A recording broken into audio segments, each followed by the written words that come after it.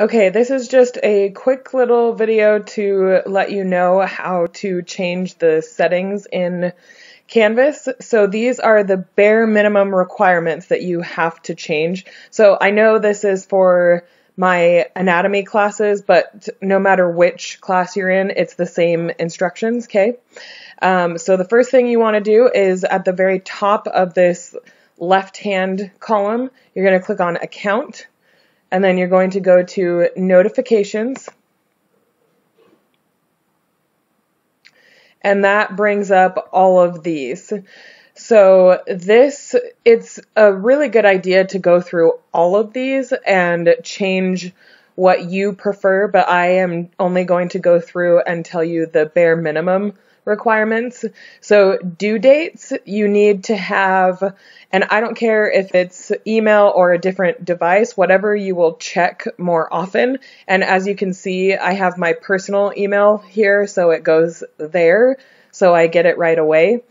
But the due date needs to be the immediate action.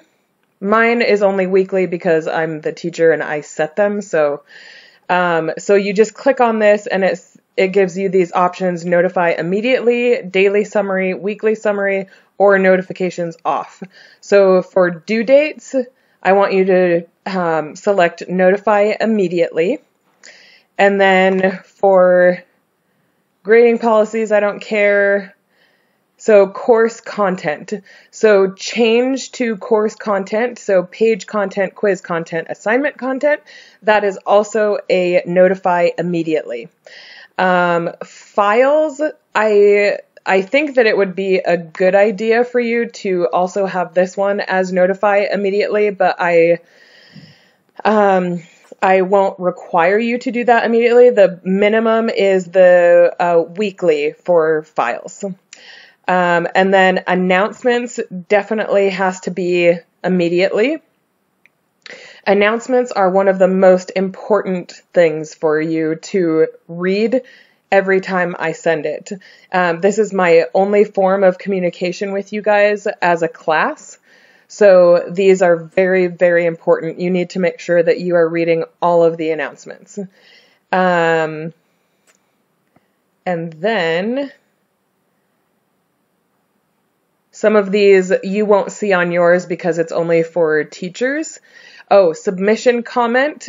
You definitely need to have that as at least a daily summary, because I want you to know the day that I make comments on your submissions that you are notified. And then discussion and discussion post. That should be a daily summary as well. And let me just make sure that was everything. So those are your minimum requirements. So if you need a repeat of any of that, just rewind the video and listen to it again and make sure that you change these on your Canvas site, okay?